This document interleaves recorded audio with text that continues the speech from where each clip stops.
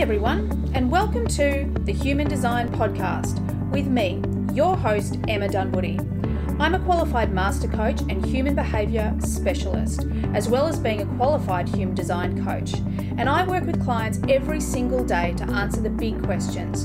Who am I? Why am I here? And what is my purpose?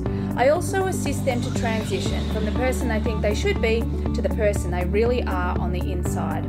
I teach people how to actually live their design instead of just knowing it. And if this is something that you want to do too, well, stay tuned or reach out for private coaching or Human Design Unpacks, where I show you exactly how to live your design. Hey everyone. Welcome to today's episode of the Human Design Podcast. There's someone I wanted to introduce you to. That is another one of our incredible sponsors on the program, our Millions of Millionaires mission. That is to make sure that we do everything that we can to support entrepreneurs and small businesses so that they can create the business of their dreams. So the amazing Heather Ivany is here with me. Many of you might have heard of Heather on our podcast. It was an awesome episode. I probably should know the number off my top of my head, but I don't. I'm sure that's no surprise to you guys. So go check out the podcast. But Heather, welcome to the podcast again. Oh, I'm super excited to be back, Emma. We have so much fun when we get together, and you have such a brilliant audience. So it's an honor to be back in your company again. Oh, thank you. And you're absolutely right. I'm so grateful for my audience. I really am. They are such a beautiful bunch of humans. I'm really grateful. Now, when we did a session together, I know that your speciality, although you're a spiritual mentor, you have, experience with yoga, you have experience with the Akashic records, you have experience with energy healing. I'm sure there even Reiki in there. Like there's a long list. And one of the things that I know now is a real speciality of yours is purpose. So how do you help people with their purpose? Yeah. So, when we talk about purpose, there's sort of three main ways that I look at this. One is our soul has a timeline, right? And it's connected to higher dimensions in the all-knowing realm. And then our soul is also connected to our incarnated self. So it's got this connection to oneness, and it's got this connection to individuality. So if someone really wants to work on their connection to consciousness and be fulfilled with their feeling connected to the bigger picture, then that's when I work with the Akashic records with people. I show them how to read their own records. I show them how to read other people's records. And then you can even go into the Akashic records of your business, current events, plants, animals, anything that has a consciousness has a record connected to it. And then if someone is more honing in on like, what is the purpose in this particular lifetime that I'm in? So their incarnated purpose, I work with a program called Unlocking You. It's also a 3-month-long program, same as the Akashic training, but this one's designed specifically to help keep people from being distracted by the periphery, give them tools to hone into their midline, and then amplify their purpose and help them to fulfill it in this lifetime. Oh my goodness, that sounds so exciting, far out. And so what do they learn? Is it Akashic records? What else do they learn in that program? Yeah, so the Unlocking You program, so what I've done with that one is I've taken sort of the 25 years of teaching yoga, and I've taught multiple different types of teacher training programs. But what I did is I pulled from the philosophy of the wisdom of these thousands of years of yoga and pulled out like, what are the tools that everyone can benefit from if they want to be more connected to themselves. So we work with intention that is like more powerful than just an affirmation or wishful thinking. I show people how to really hone in on how to work with intention at certain times of day so it's more amplified. Oh, I love that. Yeah. And then phrase it into like a positive I am statement, because I am is the language of the universe. And it's the language of present moment. So those 2 points bring us into a very amplified experience of intention. And then inevitably, when someone's wanting to shift and change and transform, resistance is going to show up. So I show individuals how resistance is actually your ally and not your enemy, and how to work with it to create opportunity and change. We create boundaries because most people have really strong boundaries with other people, but maybe not with themselves, or they have it with the human dimension, but they don't have it with the energetic dimension. So we work with boundaries in those three ways. And then we also play with meditation in a form that is personalized to the individuals that I'm working with. Because meditation can be, for some people, just walking barefoot in nature. And for others, it's like a 40-minute transcendent experience. So I just let it be very personalized. I love and then that. Rest is the final element, because we get so excited in this human form that we forget that it requires rest and cup filling and nourishment. So I work with Yoga Nidra to show people how to amplify the rest space. Wow, I love all of that. And as you were talking through, like, so much of that resonates as well. I love how you are making it sort of unique to each individual that's part of the group.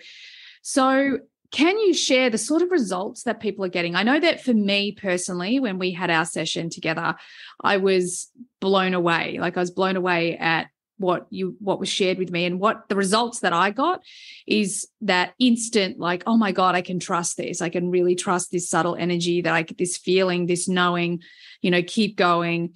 So for me, it was really profound in that place. Are there other results that you might be able to share, some other stories?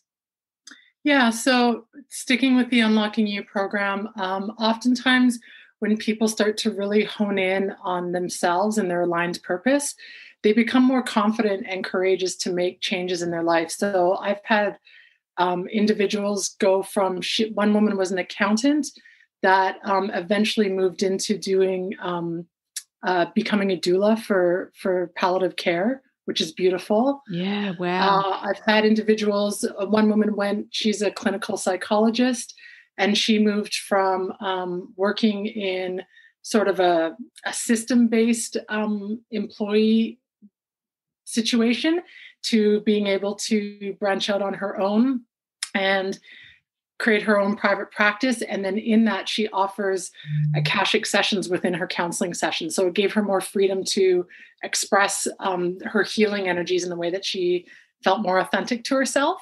I love that. So those are some of the results with the Unlocking You. And then what's most fun with the Akashic training is people get really nervous before it starts, thinking, oh, what if I can't do this? Or what if I can't read someone else's records? I've never had anyone go through that isn't able to read the records by the time we're done. And so that alone is mind-blowing, because a lot of people think when they're in sessions, healing sessions, they think that it's some sort of a gift that someone has that makes them able to work with energy in the way that they do. And honestly, it's a skill set that just needs to be honed in on and practiced and consistently practiced. And it's curated and sort of pulled out from the individual and expressed. So I love those transformations. And then the third signature program that I have is called Sovereign Leadership. And this is working with the energetic realm to support the entrepreneur that wants to amplify their income. So I've seen people go from 5xing to 10xing their income per month, just working with that. Yeah, the resources that are around them. Yeah. Yeah. Oh my goodness. That sounds, I feel like I want to sign up to all of them. I'm all in with you, Heather. You've been such an incredible person to work with. I'm also like, I really want to have a session and let's look at my business's Akashic records. That sounds so exciting. So how can people get in contact? Obviously, we're going to put all the links in the show notes, but how can people find you? Yeah, the best way is just to go to my website, and it's simply my name, heatherivany.com. That's the easiest way. All of my programs are on the homepage there under the little tab offering. Most of them start in September, end of September, early October, and they'll repeat in the new year as well if it feels a little bit too rushed for anyone starting soon. I also have a retreat in November in Cellulita. So this is for the individual that has done a lot of the growth work and just wants to be in the experience. So it's called Harmonize, and it's working with nature. It's working with body movement, meditation, Akashic, fire ceremonies. You don't have to be an expert in any of them. You just have to have a willingness and a desire to want to attune and harmonize to your own heart song. So that's in November. And then the other way people can get in touch with me would be through Instagram. And it's just my name, Heather_Ivany. So yeah. Oh, amazing. Well, people, you have to go and check out all of these programs. The retreat sounds amazing too. I feel like I want to go on every single retreat that I speak to, like all the people in my world. I want to go there. I want to be on all of them. So if this has lit your fire, if you're excited, if you're curious, if you're a little bit obsessed with Heather like I am, go and check out the show notes and find the program that's going to suit you. Thanks, everybody. Thanks, Heather. Hey, everyone, and welcome to today's podcast. I'm really, really excited to introduce my guest today, and we're going to be talking all about food and the bad habits around food and the mindset around food and how it has such a massive impact, the way we think about it, consume it, attach it to our identity, and all of those really cool things. We're even going to talk about hormones because, as you guys know, I've been doing this experiment with my own hormones. So I'm going to get Amber's excellence or expertise on that as well. So welcome, Amber Romaniuk. You got it. Woohoo! Did it. Welcome to the podcast. Thank you for having me. I'm excited to be here. I'm super excited to talk to you. This is our second conversation. We had a human design conversation on your podcast, which was awesome. I felt like we could talk forever. But I would really love you to share with my listeners your story, like how you got to where you are today. Like, what was the catalyst? And before we dive into that, I just want to let everyone know that Amber is a 3/6 Splenic Manifestor. So let's listen for her speaking her design as she tells us her story. Go ahead. Right. It's so fascinating. Such a puzzle with the human design piece. So yeah, for me, what really created my business now 9 years ago, I've started my business, was really this deep self-sabotage with my body, with food. There's just so many aspects of it. So I struggle with food addiction, binging and purging for a few years, like really intensively, where my weight would be up and down 20, 30, 40, 50 pounds every few months. Going from the all or nothing mentality, all in, just, needing to be perfect on the diet or the eating style. And with the workout 6 days a week, or falling completely off, going into the binges, the rebellion, the screw it, I messed up, so I'm going to eat everything I wasn't allowing myself to have. And that cycle was just so vicious and exhausting. And, what really created that, dynamic was when growing up, like being bullied and told I was fat and ugly on the bus when I was 5, like that just hit my heart so hard. Oh my God. I totally resonate. So I actually remember the kid's name, and I won't say it on the podcast, but a kid literally called me fat. Like I was at the drinking fountain and he said, "Move over, fatty." And same deal. I so resonate with that binging as well. And that, like, all of us, I'm an absolute saint, sticking to all the rules, or the other extreme. I'm loving this. Please continue. Sorry, I do jump in. I get overexcited. I love it. I'm the same as you. No, I think it's great. It shows your connection. So that was really a pivotal point that really made me create my identity with body and food for the next 20 years of my life. And I grew up, and my mom, who was diagnosed with multiple sclerosis before I was born, she had a food addiction. She had a hoarding issue and a very deep, unworthiness piece. And so obviously it wasn't her fault, but growing up unintentionally, a lot of what we did together was revolved around food to compensate for all the activities we couldn't do together because of her fatigue, her dizziness, and some of the symptoms that were just starting to expand and get worse as I grew up. And so I thought it was normal to just sit and watch TV and eat 3 cookies and 2 chocolate bars and then have an ice cream and a piece of pizza. And there was never any quantities with food or mindfulness, right? So that just made me assume that this is normal. I'm probably just going to end up being overweight like my mom's side of the family, because that seems like the genes that I have, right? We're taught all this genetic stuff that is just honestly not true. Oh my God, I just assume, not true. Right? It's such limiting beliefs. Yeah. And so then I grew up and got into my teens. And then of course, you know, I started watching music videos and purchasing CDs and becoming obsessed with Hollywood and all the like magazines. Right. And then you start comparing your body and you're like, what's wrong with me? How come I do not look anything like that? And then we start beating ourselves up and the unworthiness is developed. And so I really chronically dieted and unconsciously was emotionally eating all through from like 5 to 20, but the binging and the real deep self-sabotage started when I was about 21. I'd gone through a breakup, couldn't eat, lost weight really fast, was obsessed with my body, but lost my period, became so critical and so arrogant. It didn't fix anything. It did not make me happy. And then one day I couldn't manage it. It was not attainable to be, you know, restricting to the intensity that I was and working out 2 hours a day, 7 days a week. And so one day I just got so triggered and I binged and was at a barbecue. I'll never forget. I ate like 3 pieces of ice cream cake. I stole the chocolate that was for the s'mores and went to the bathroom and ate it. And then on the way home, I'm like, well, I might as well get something else since, you know, I'm not going to do this again for a long time. So that all or nothing really got triggered. Yeah. And then the next day went to the gym and freaked out and was like there for 3 hours trying to work it all off. And that really started consciously that all or nothing binge restrict cycle on a very deep level. And I really struggled with that for probably about 4 years, where it was just, I was up from my lowest to my heaviest weight, gained like 80 pounds, so ashamed, wanted to hide at home. And when you're in your early 20s, like you should be out living your life. And I was hiding in shame. I had a crappy job in retail, hated my job, never had money in my bank account, was always avoiding looking at it because it was in the red, such lack mentalities. Didn't know how to cope with stress or any of this. Like I was just not equipped at all, and it's no one's fault, but it's like the universe just threw me into the deep end and was like, okay, you're going to have to figure this out. And I finished a binge and I was just laying on the couch thinking like, I'm being really destructive toward my body, like physically, mentally, emotionally, energetically. I'm actually afraid I'm not going to make it to 30. That was just something hit me where I was just thinking, I don't know how much longer my body can handle this. Do you remember how old you were when you had those thoughts? Yeah, that was 21. Yeah. Wow. 21.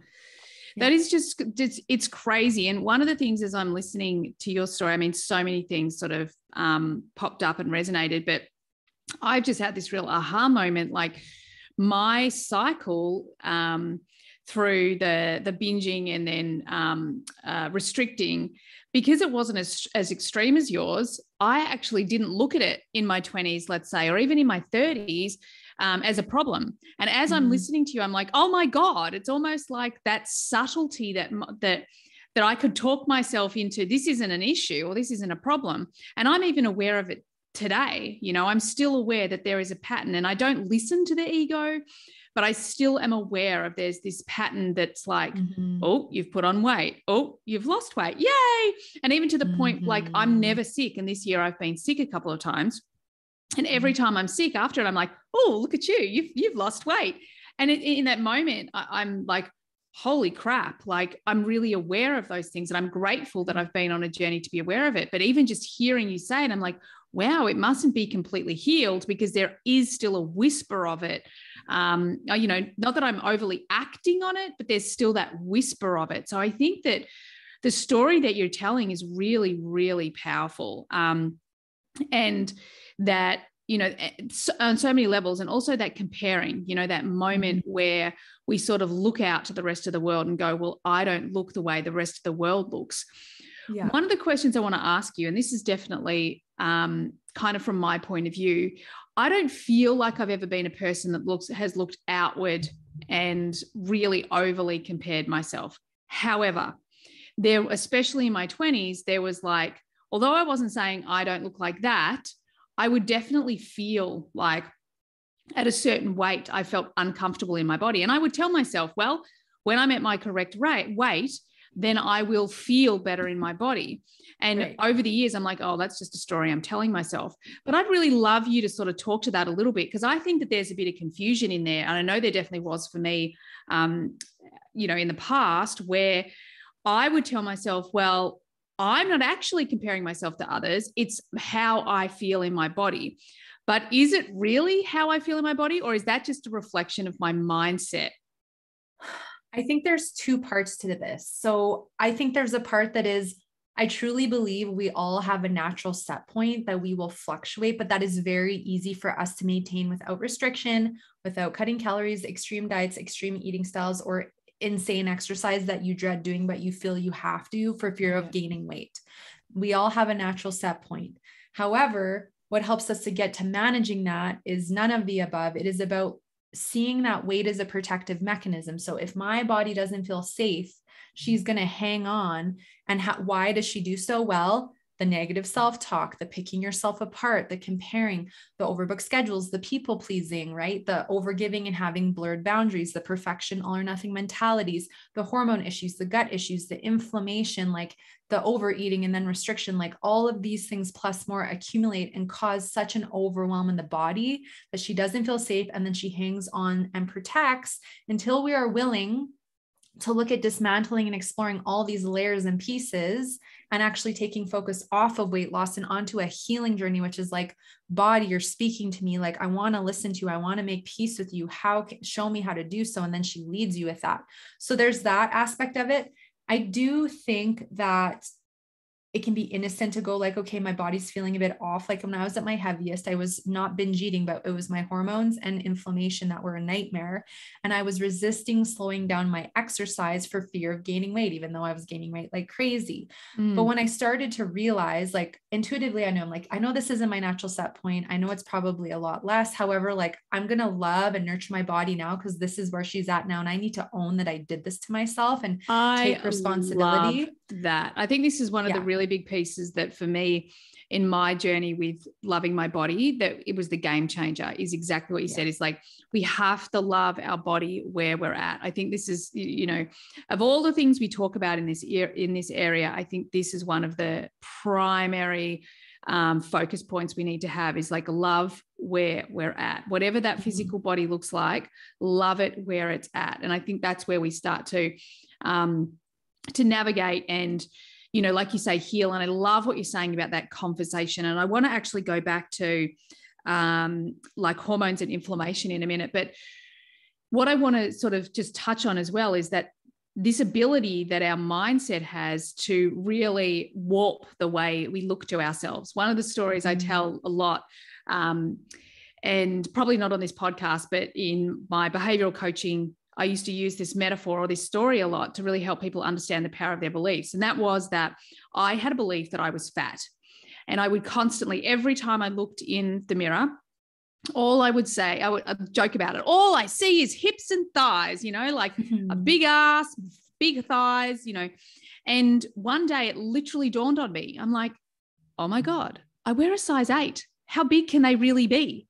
And it was that moment where I really realized that my mindset, and not that I really believe reality is reality, but my reality, they weren't matching anymore. So I'd really love to hear your feedback on that. Like, how can people kind of catch out their ego like I did, you know, to see what their mindset is telling their body as opposed to really starting to listen to their body, if that makes sense. Totally. So to me, the ego in the head is really what's going to cause you to be critical, picking yourself apart, comparison, going, you can't, until you're below this weight, you can't live your life the way that you want to. You're not going to make enough, you know, as much money or get the clients or the sales or grow your business or career until it's below this level. You need to restrict until you're here. Right. So there's that. To me, that's like the ego, which is the negative thoughts, beliefs, and behaviors around food, even that are not in alignment with like the heart, which to me is I know I can learn to love myself. Maybe I'm not there yet, but I'm open to like learning and understanding it. I'm open to catching my ego and catching the first sensations physically and emotionally and going, there's my ego. Okay, I'm sorry I said that. Like, I'm going to try to compliment myself and work through the discomfort of being nice to myself because I'm not used to it. That's hard. And that's, to me, one of the ways we start to make peace with our bodies and build self-love as we work on all the other pieces I mentioned earlier, is awareness around catching the ego, taking our power back and going, okay, how would I treat a friend? How would I treat a child? And giving that to myself. Yeah, I love that. I think that's so powerful. Like, how would we treat our best friend? How would we treat our kids? I remember when I was going through this journey and learning to love myself and doing the Louise Hay, you know, mirror work. And I literally couldn't look at myself in the mirror. I could not look at, let alone tell myself I love myself. I couldn't look in the mirror. And it took me probably 3 months before I could actually do it without, and I was still doing it with massive discomfort. And now today, every single time I go in the bathroom, I'm like, hey, gorgeous, or hey, beautiful, or I love you so much. Like, it's this constant conversation. And I feel like people really need to understand that it's a muscle that we build. It's not something that just turns up magically one day. It's a muscle that we build. Yeah. But I want to ask you a couple of things, and you can, as a manifestor, you can go where you want to go first.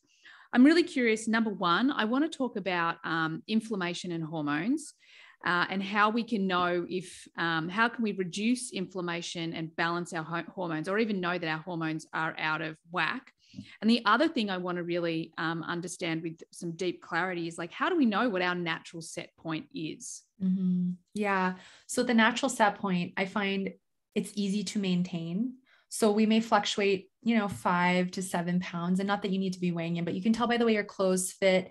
And maybe it's like, okay, for the women who are, in their period, it's like a couple of days before you're noticing, okay, things are fitting a little bit different, or maybe you go on a vacation, you indulge more, maybe you retain a bit more water. But as soon as you come home, or your period's over, you're through the menopause stuff, like the retention settles down, and it's easy, but otherwise it's super easy to maintain. And you don't have to exercise. You don't have to diet. You can actually be in a balanced, mindful relationship with food in your body, but you could rest. I rested my protection off because my hormones were so out of whack and I was so inflamed. I did not lift a finger with any exercise. It was like self-care, walking, gentle stretching, but like tapping, meditation, energy work, like really connecting on a deep level. And that's what I teach my clients. And that's what happens for them. And it blows their minds every time because they've been so conditioned, diet, exercise. So that's natural set point. It's easy to attain. As soon as you have to force with, okay, I've got to do a certain amount of exercise every week, right? Or your period disappears, or you're all of a sudden feeling really tired, what you're trying to force weight loss, it's probably not the aligned place. Oh, does my that God, help with that I love question? that. Yeah, I think that's, and I think it's so powerful because I was the same. I was so addicted to exercise. Yeah. And I am a manifesting generator, so I do need to do a lot of exercise, but I have this balance within my chart. In fact, I'm going to quickly look at your chart as I'm speaking. Yeah, cool. So I have a right arrow in my environment. So do you, which means that I actually have a passive body. So there is an experiment that I need to do because my body actually likes to sit down. I was having a joke with my friend Liz the other day. She has a standing desk and I'm like, you're so designed for a standing desk. And she's like, oh my God, you've changed my life. I now walk and do my sessions, or I'm standing at my standing desk. And I'm like, for me, it's the worst thing ever. Like the thought of a standing desk just makes me want to vomit. But that's because I have this passive body. So I have really had to learn to trust with the exercise and that sort of thing. Less is more. And I've actually recently started with a PT. And as I said, I've just run in and literally as we're talking, my legs are shaking. Like we worked really hard, but we didn't do much. And it's really been this amazing transformation for me because I've pounded my body for decades. And last year we didn't do anything because we were traveling around Australia in a caravan. We hiked, we swam, we surfed, we did all of these things, but there was no formal exercise. And I was like, hey, hang on a second.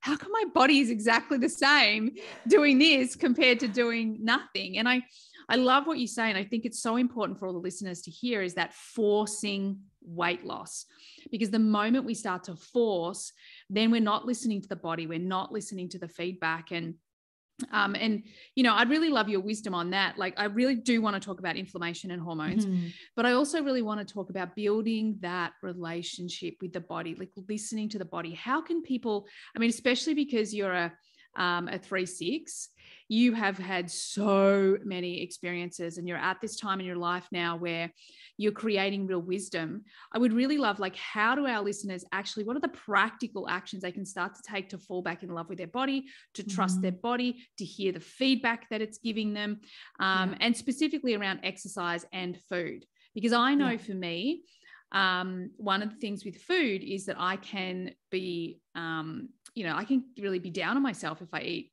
2 pieces of chocolate sometimes. And I'm like, oh, there it is. I'm just in my emotional low and I can let it go.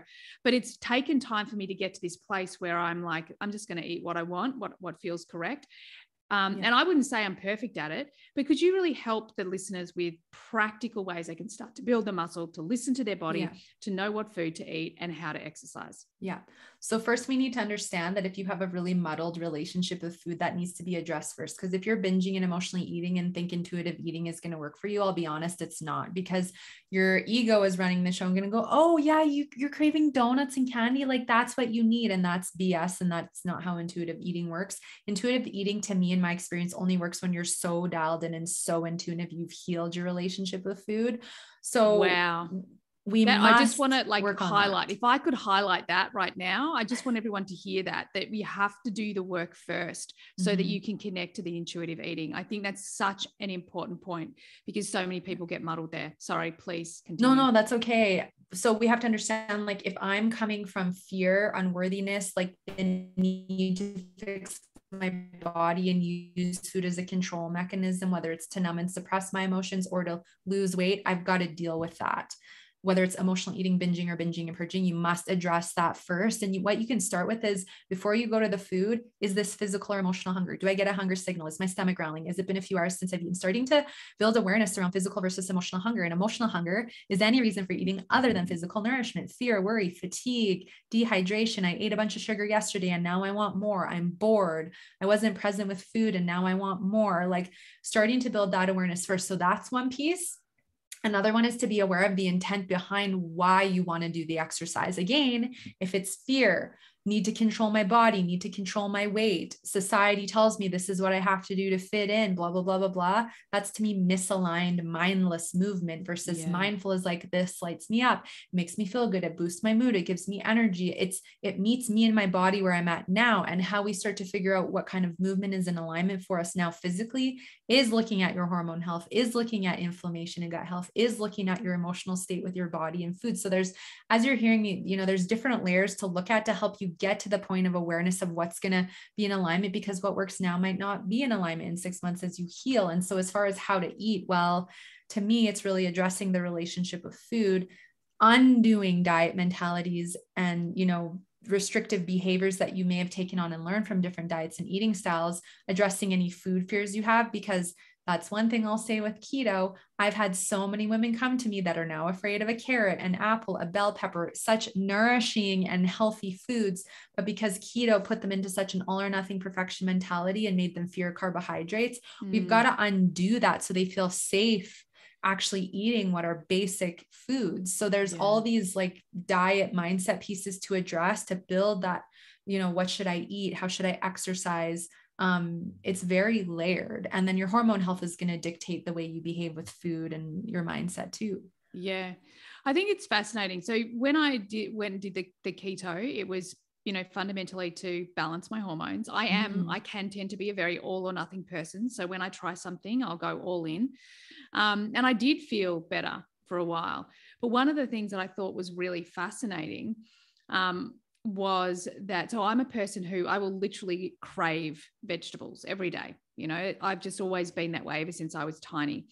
And all of a sudden I just couldn't face a salad. Like, I couldn't face all of this healthy food because it was like such a drama to try and eat.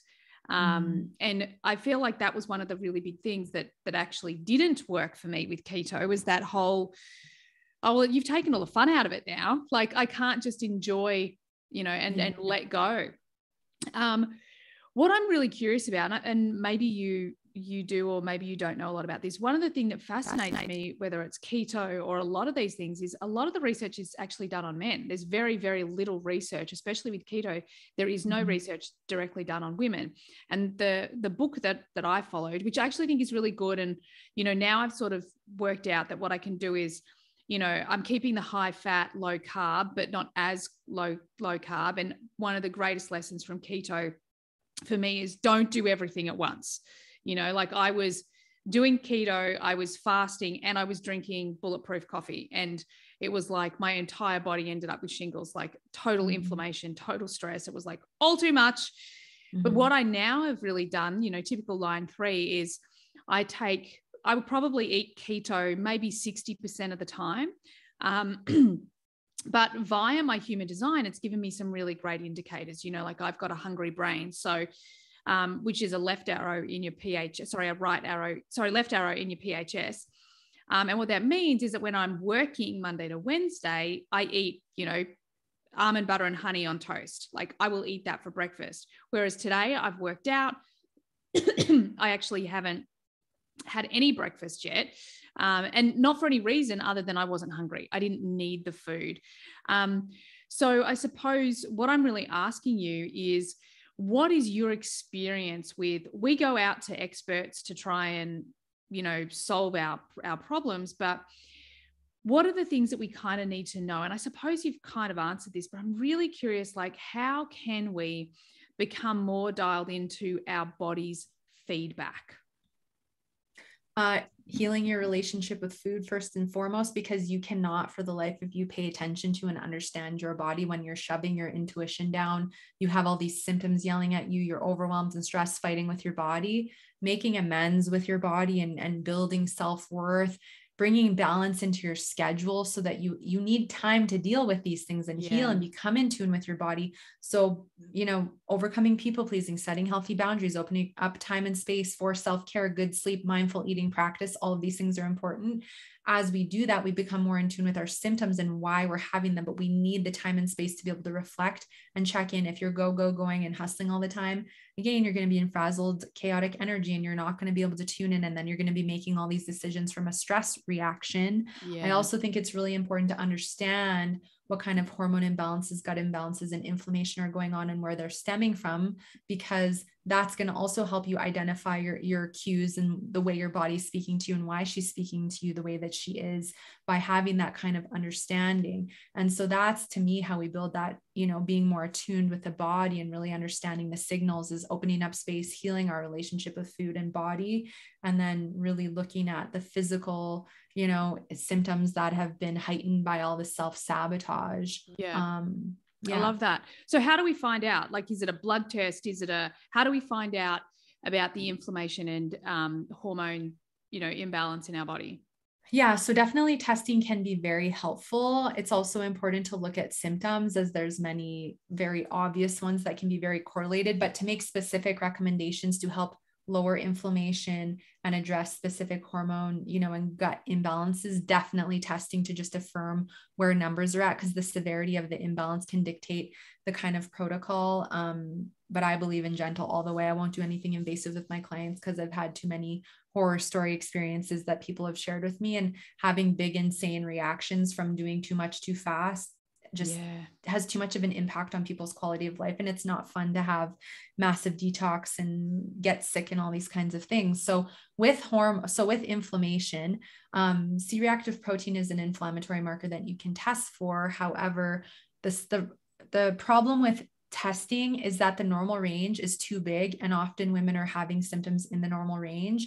So for me, I find there's a sweet spot where it's actually normal, but everything outside of that is an imbalance, even if it's in the normal range. And so that's where, like, don't just necessarily rely on your, primary caregiver to do testing and like go in depth with you, because they literally look at it, scan it, and go, yeah, everything's good. Even if things are out of the normal range, they'll just look at it and say everything's fine, which I think is kind of ridiculous. But I see that all the time with my clients. And so looking at inflammation, signs of inflammation are water retention. We can retain anywhere from 5 to 20 pounds of water alone. It's not all fat. There's a lot of retention. Warmth, feeling warm in the body, waking up in the night, sweating. It's not just a menopause thing. It's definitely an inflammation thing. Pain. So if you have old injuries that are, flaring up, you get headaches, bloating, cramping, those are all signs of inflammation. Redness. So eczema, psoriasis, skin breakouts, redness on the skin of any kind is another sign. So we have heat, swelling, which is the retention, redness, and pain are all signs of inflammation. And I know a lot of the women that come to me retain tons of water. And then the more gut issues we have, the more inflammation we have, the more hormone issues we have, the more inflammation we have, the more emotional eating we're doing, the more inflammation we have. So with hormones, it's just so deep. And it's just like such a big cycle that we can get trapped in, and I'm listening to you and I'm like, almost like I can imagine this little tick box going, yep, had that. Gratefully not feeling a lot of that right now. Good. But I think that this is really cool. So if we have these sort of symptoms, are there simple things that we can tweak now? You know, like if we're retaining a lot of water, is there something simple that we can do to help our body to not be retaining that water in a healthy way for us? Mm-hmm. Drink enough water, get your 8 hours of sleep, try to be asleep before 11 p.m. because optimal hormone balance time is happening between 11 p.m. and 1 a.m. And if we're awake during that time, you will retain more water because your body's in a more heightened stress response, you know. Oh my God, I love that. I've just got to Yeah. jump in again because this is something that a GP told me years ago, like over a decade ago. She's like, it's the hours before midnight that count. And I've never heard the biohackers talk about it. And I'm like, is that a woman thing? And that's why they don't talk about it. So I think that's really powerful, really important. I know how important sleep is for me. Like Yes. I'm an 8 hours girl, you know, when I get 8 hours, I'm a like really happy human. When I don't, I'm not. So I love that we need to understand that between 11 and 1 is what's really helping us with our hormones in our sleep. That's bloody brilliant. And inflammation, because if you're awake during that window, you're going to be more puffy and inflamed the next day too. And your dopamine and serotonin are going to take a hit. So your mood's going to be lower. Your focus is going to be lower. Like it has a significant impact. Again, addressing your emotional relationship with food, because that is amplifying and like it's like you're throwing gas on a fire. It's just fueling the inflammation so significantly. So, and starting with self-care, like breathe, meditate, get out for a walk, like get in the backyard and ground, put your feet in the grass, start with simple things like that. Even just 10 minutes a day. It's just about starting small and building small habits. But this is like simple things that people can start with. And if you're going, well, I'm doing that and nothing's working well, time to look more at your hormones and deeper at these emotional pieces, because there's, you know, we can even try to do these simple things and sometimes they may not feel like they're doing anything because it's just so intensive and there's so much going on. And are there certain life stages where people might, it's more common to experience certain challenges, you know, like in your 20s, 30s or 40s? So to me, it's all based on the way that you've been taking care of yourself, your stress levels, your relationship with food, because that all dictates your hormone levels, your gut health, your mindset, right? And your emotional state of mind. And that's what all dictates the level of imbalance. So no, because I've had clients in their 20s have like absolutely horrible hormones and inflammation. And I've also had clients in their 30s, 40s, 50s, 60s, and 70s in the same place. And it's all in the cycles that they've been caught up in self-sabotage that have been amplifying it. Yeah. So it's just like when they tell you, oh, as you age, things decline, that's such BS. Like that's such a limiting belief to plant in people's mind. Your body's always trying to heal. It's just that we're getting in the way. Yeah, I love that. And I want to talk a little bit more to that because I think aging is something that women, like we, and I think it's probably the weight thing as well. We really unconsciously deal with it. I've never had a problem with aging whatsoever. I'm like, I'm sweet. I'd much rather get older than not, you know? And when I experienced early menopause, it really impacted me. You know, there was all these things that, honestly, I feel like it was a lot of intergenerational stuff as well, but I would just love to hear that, you know, and it was Dr. Christine Northrup. I read one of her books, you know, Goddess at Any Age, I think it was called. And I was like, all right, cool. This whole aging thing is between my ears. It's not, you know, as long as I'm telling my body that I'm, you know, I'm healthy, I'm well, I'm vital, like they're the things. And, you know, I like to partake in as much of play because I also felt that play was something that slowed down the aging process. What are the things that in your experience, it's really going to help us make peace with the aging process? Because as women, we are so highly conditioned to fear aging. And, you know, like I'm 47, I'm quite fine with telling everyone how old I am, but there is definitely this part of me now that's like, oh, look at my puffy under my eyes, or, you know, I'm conscious of wanting to have more even skin tone, or my skin's not as tight as it used to be. And although I know I can't turn the clock back, you know, back to my 20s, I do know that as long as there's this internal clock, and I know that we do operate from two different clocks, like our actual age and our physical age. But I would just love your expertise, like on aging. How can we age gracefully in your experience? Lower inflammation. That's what causes the hair turning color more quickly. That's what causes a lot of the wrinkling and the skin elasticity. It's part of it's collagen, but part of it is the inflammation and the hormone imbalances. And the more extreme those are, the more quickly the body declines just because she's in a heightened state of stress. So addressing those things are important. Healing your relationship with food, right?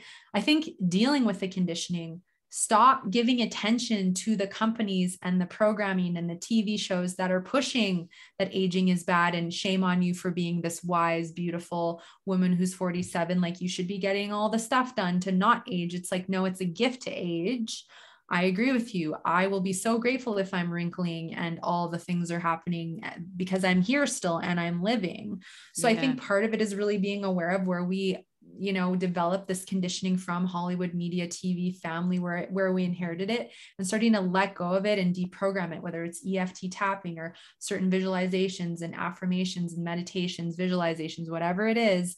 But we have the opportunity to deprogram it, unfollow people on social media that are triggering you, and content. Stop consuming it as well, because the more we consume it, the more we're planting these images in our subconscious mind, and then we make it wrong. That we're going through this natural process that we will all go through and hopefully have the gift to go through. Yeah.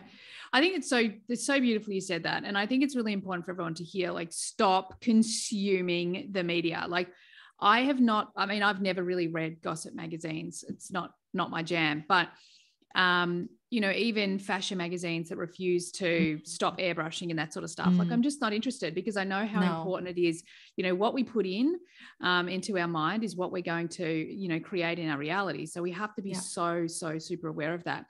You know, I think one of the things that's really kept me youthful and young and will continue to keep me that way is, number one, not giving a shit what other people think, and doing that via, and that's not to say that I'm like winning at it 100% of the time. That's the other thing I really want people to hear. Like 70% of the time, 80% of the time, maybe even 85% of the time, I don't care what other people think. And that's enough. I think the next piece for me is, you know, and this is where human design comes into it, is when you're being your authentic self, it's so much easier. It's so much easier. When you're being everything is easier. You know, you can hear those you're giving you feedback. You can trust that today, yes, chocolate is good for you. You can, you know, have more flexibility in life because you're really aligned to who you are and expressing yourself authentically. And, you know, one of the other things, and I mean, I've always been a pretty healthy eater, even though I've had this really weird, you know, I learned very young, being an MG, I have always eaten more than everyone else. You know, my husband is like a foot taller than me, if not more. And he eats about a quarter of what I eat, you know, and he's a projector.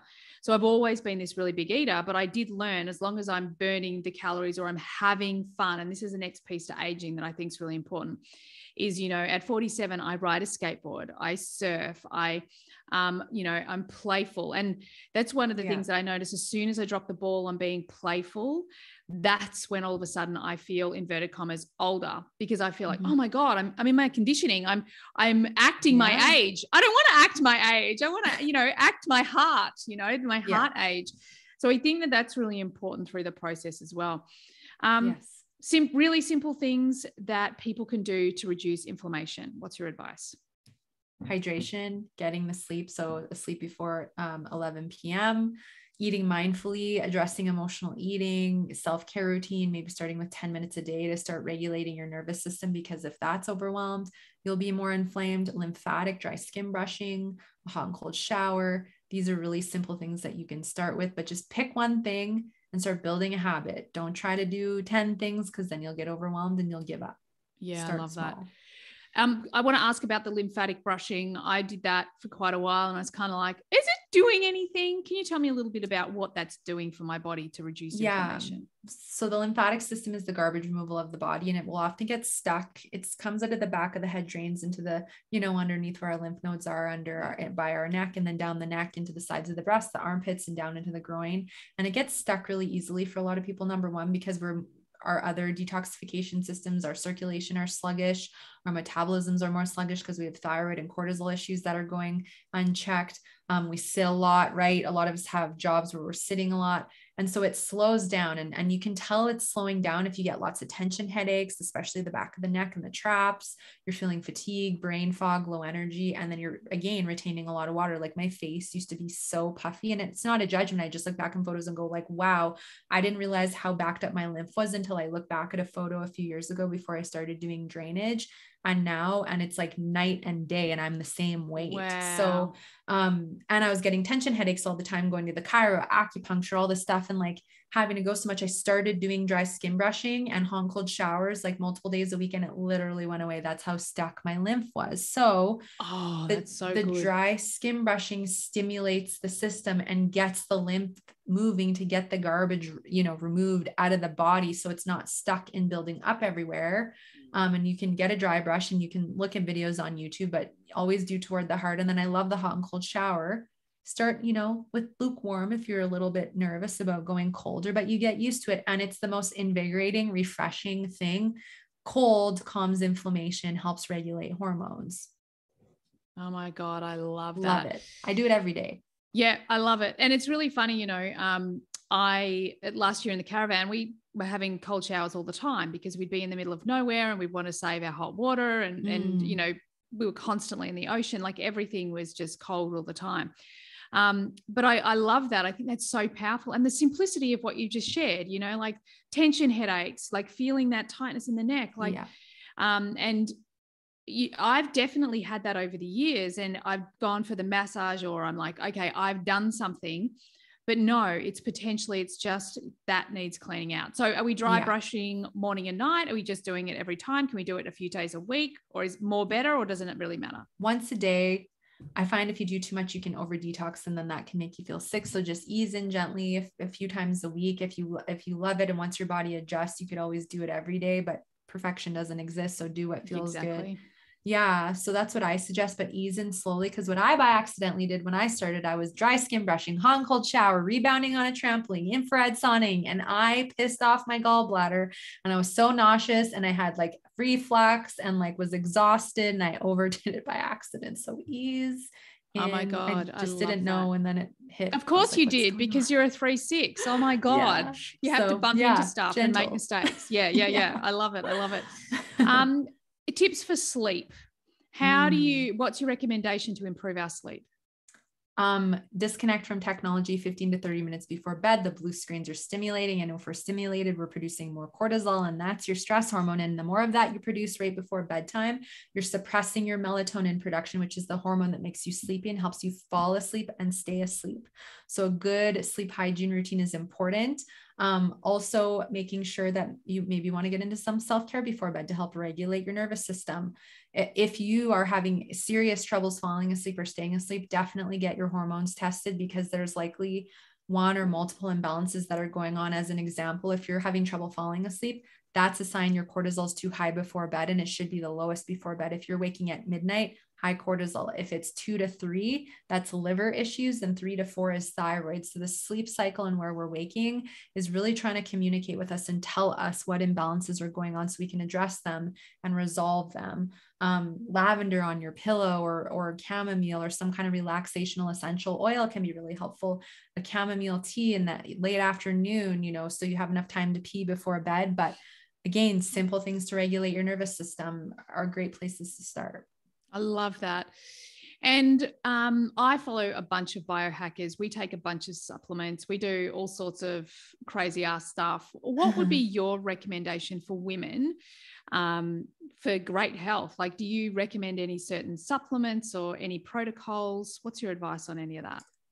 Yeah. So for me, I don't really recommend anything specifically, because each person who's coming to me is so different. And I don't believe one size fits all. And some supplements can hurt people and help others. And I went through that, and so it's really hard without knowing someone's health history to make those specific recommendations. I will tell you, I want everyone on a good probiotic that is a high dose of, multiple strains, because we all need it, because our flora is so sensitive. Otherwise, it's a very specific to each individual woman. And same with protocols. I don't really have any specific protocols I like to push because most of the women coming to me are struggling with their relationship with food. And most of those protocols are restrictive and only amplify the issues with food. So it's healing the relationship with food, small integrations and changes with adding in more foods, teas, spices, and some vitamins that will help the unique person, and self-care and nervous system calming tools. And then as they heal, okay, then we're going to go in and gently support your liver. We're going to gently balance your gut flora. We're going to work a bit more on this hormone, but nothing restrictive and nothing invasive, because otherwise we suppress our immune systems. We end up, exhausted and over detoxing, and not fun to be in that place. Oh, it's so beautiful to hear this. I feel so grateful to have this conversation and for my listeners to hear it, because, you're preaching to the converted. I love this whole concept that let's just go down the road with each individual and support them on their journey. And I love the easy does it. Like easing yourself into it, because, from a behavioral point of view, that's how we create change. We actually don't create change by forcing ourselves to do things the hard way. In fact, our body just finds ways to avoid it. So being able to, get into things a little bit slower, more gently, is building a long-term habit, and long-term habits is what actually creates change and transformation. So it's amazing. Agreed. Wow. I'm like, oh my God, now I need to sign up. I want to get my bloods done. I want to check it out. I wish you went all the way over there. I wish you were here in Australia. Oh, we can ship testing to you. It's all good. I have clients all over the world. I just shipped some to Peru today. So that's not an issue. Oh my God, to Peru. I love that. Yes. That's so cool. So where can everyone find you, Amber? Yeah. So my website is amberapproved.ca. I have a free emotional eating quiz there if anyone's wondering if they're struggling. And I do offer, if you want to connect for a 30-minute body freedom or biz freedom call, because I coach a lot of women struggling with biz and body, you're welcome to do so there. I am on Instagram, and it's my name, Amber Romaniuk, Romaniuk. And my podcast, which I'm so excited to have you on, is called the No Sugarcoating Podcast, and it's available everywhere. I love that. I'm so excited. I'm just going to ask one more question because I haven't asked about it. Sugar, because you just reminded me. So we have someone, I don't know if you would have heard of her. There's an Australian here who's done so much work around this for a long time. Sarah Wilson, she was amazing. So, sugar's been a big conversation here, and I've definitely gone through I've never been a huge sugar addict, whereas my husband is totally addicted to sugar. He loves his sugar. What's your advice on that? Like, is it a all or nothing, or is it a little bit the same? Like small amounts is okay. There's certain types of sugar. Like I sort of learned, like there is no such thing as good sugar, as long as, and then we've come full circle. I'm like, if it's sugar in fruit and you're eating the whole fruit, then that's okay. What are your sort of guidelines around sugar?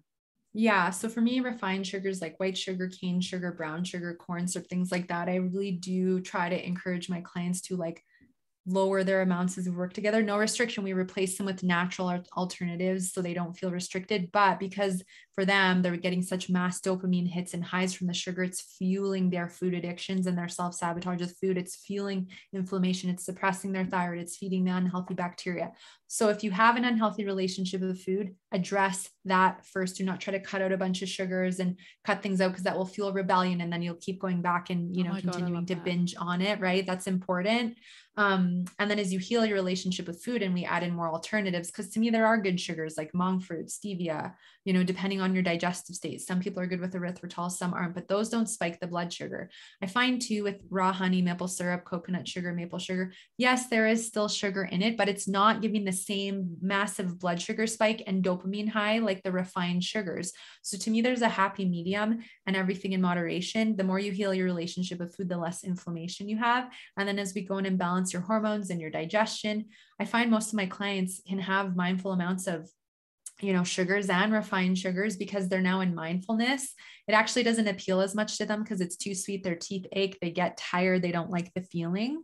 So I think everything in balance. I believe in balance with food, where you can enjoy mindfully nourishing your body for health and energy and vitality, and that you also should be able to enjoy a mindful indulgence, even if it has refined sugar, gluten, dairy, something that you don't have all the time, because that to me is balance. Otherwise, we're going in perfection and all or nothing. And that to me is not balance with food. So that's my opinion on it. I'm in love. I'm in love with you. I love your ethos. I think it's so incredibly powerful. And I love that the answer to every question has been heal your relationship with food. You know, I love that. It's such a feminine, like the divine feminine way of addressing this, all of this, you know, instead of like that masculine, let's just fix it, you know, do this, don't do that.